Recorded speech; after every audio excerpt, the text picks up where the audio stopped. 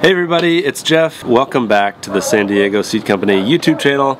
Today we are talking about brassicas or cruciferous or cole crops, how to plant them, everything that you need to know to go from a little tiny seed to a huge head of broccoli or cabbage or cauliflower. You're going to learn it all today. Before we get into that, I learned a quick fun fact that I just wanted to share real quick. I grew up hearing these always referred to as cole crops. Now if you talk to Bridget, she calls them brassicas. It's basically the same thing. What I learned is that cole is the old word for cabbage, and you still hear cole in coleslaw, which I thought was pretty cool. Now that you know that fact, you can put that in your back pocket, tell it at parties, and just be the life of the party, I'm sure. What are brassicas? Brassicas are basically a family of crops that include mustard greens, collard greens, cabbage, cauliflower, coleslaw, no, not coleslaw, cabbage, cauliflower, broccoli, Brussels sprouts. There are a ton of brassicas out there. Scientists have taken one plant and split them up into a variety of different crops. Today I want to focus on three of them, and they're the three biggest. The reason I've lumped them all together is you pretty much do the same exact thing for all three crops, but there is one crop out of the three that is much different than the other two when we get to harvesting, and I'll talk about that at the end. So the varieties that I have planted today are Steve's Tender Early Green Broccoli and Waltham 29. We've got two types of cauliflower as well, the Amazing Cauliflower. This is actually the pelleted seed, which is super nice, and then the Snowball Cauliflower. This is my first year on the Amazing. I'm excited to see how the taste difference is between Snowball and Amazing. Then for the cabbage, we've got the Copenhagen Early Market and the all-season cabbage. Okay, so let's get into how to grow these. I'm gonna do a quick overview of seed starting. We have tons and tons of videos on our channel about how to seed start, but I'll just give you the quick and dirty seed starting 101. As you can see, I've got my tray. I filled my tray up with seed starting mix or potting soil. If you do potting soil, you're definitely going to want to sift the soil that you put on top of the seeds, because potting soil can have bigger chunks of wood in it. Anytime you have anything big on those, sometimes it can inhibit the germination rate, and if you don't want to waste 3 to 5 days or 5 to 7 days, you want all your seeds to pop up. Quick rule of thumb about seed planting depth: it's always double the width of the seed. So if you look at a brassica seed, they're really small, so you only want to put just barely a dusting, maybe an 1/8 to 1/4 of an inch of soil on top of the seed. You can always check the back of the seed pack if you're worried that you're putting too much or too little. Okay, so once you have your tray planted, I am going to put these under grow lights inside, but I don't turn the lights on the first 3 to 5 days. I check them each day. As soon as I see even one pop up, then I'll pop the lights on. Remember, seeds do not need light to germinate, but once they do germinate, they're going to be yellow until you get light on them. Then those leaves are going to turn green. So once all your seeds pop up, the rule of thumb is 4 to 6 weeks, but that's just a rule of thumb. I would consider how hot is it outside, how much space do you have, are your warm season crops out of the way. There are so many factors from when you take a plant from their starting tray and put them out into the garden. That is just something that comes along with experience, but here's a couple things to think about. If it is too hot and the sun is too harsh, you're not going to want to put cool season crops out in the garden.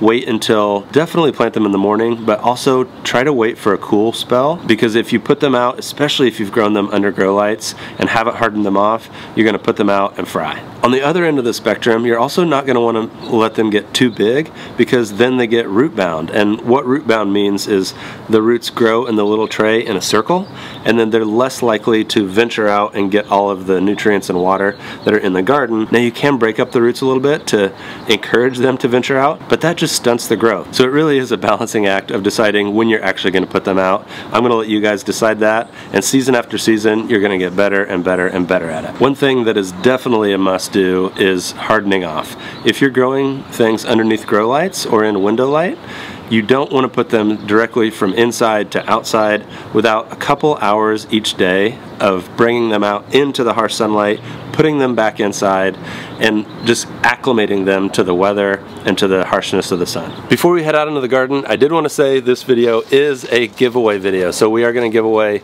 3 packs of seeds to 3 lucky commenters. You're going to get a broccoli, a cauliflower, and a cabbage. To enter, like the video, subscribe to the channel, but the most important thing is leave a comment and then subscribe to our email newsletter, because that is how we're going to announce the winner, and that's how you're going to get your seeds sent to you. Here we are in the garden, and I'm going to show you how to plant. Whether it's a broccoli, cabbage, or cauliflower, they are all pretty much the same.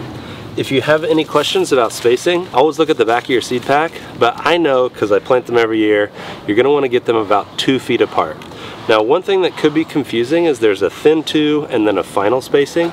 With a lot of crops that you're just planting directly into the ground, you're going to thin them, and then the very final spacing might be different from how you're going to thin them, because you want to thin crops and look for the most prolific, the best, healthiest looking ones, and you're going to leave those and take the other ones out.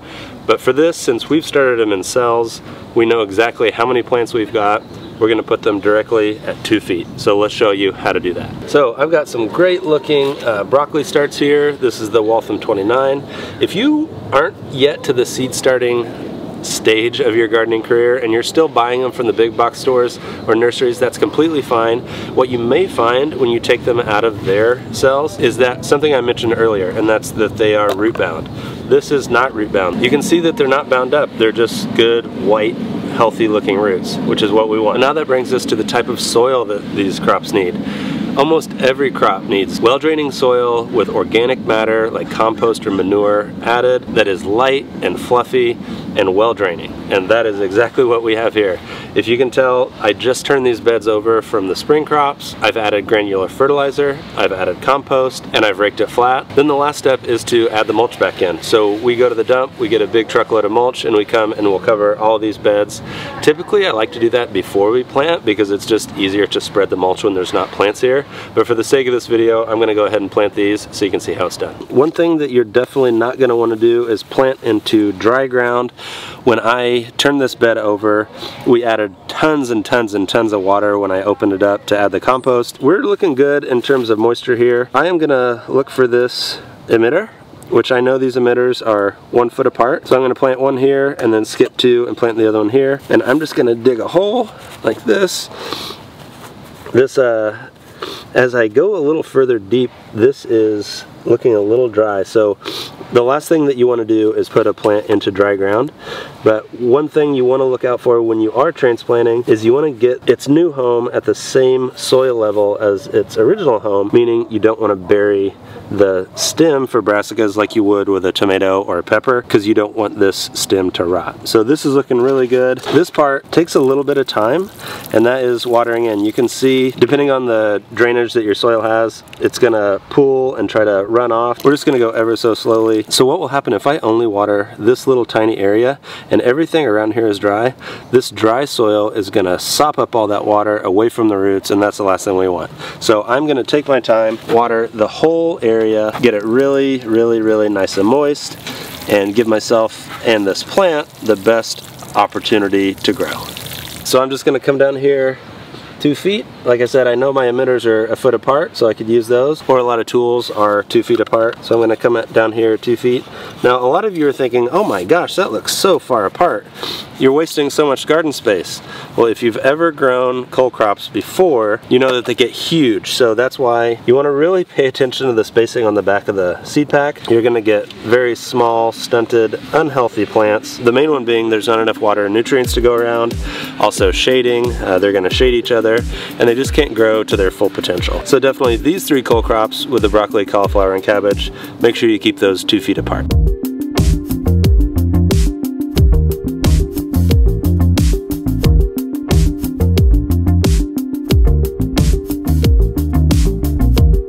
Okay, so here's what happened. Shot the video, it's way too long, we're gonna split it up into 2 sections. But my family and I are in Lake Arrowhead, so I couldn't go out to the garden and do some sort of transition, so I'm gonna do it here. So stay tuned for part 2, you're gonna learn about pests, days to maturity, row cover, and harvesting. So make sure to check that out when it drops.